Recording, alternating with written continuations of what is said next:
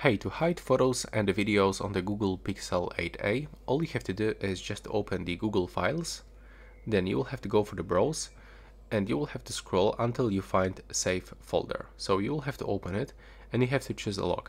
You can go for the pin or pattern, then input your log method, click Next, and repeat with the same one. Then click Next again, and click that you got it.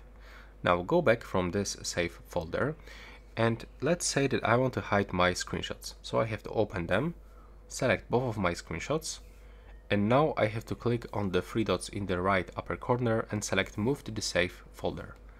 Next I have to draw my pattern, and now as you can see it disappears from here, and when I want to access my screenshots I have to go to the Save Folder and input my log. And that's how you can do this with photos, videos, slow motion, almost everything that you have on your phone. That's all for this video. Right now please subscribe to my channel.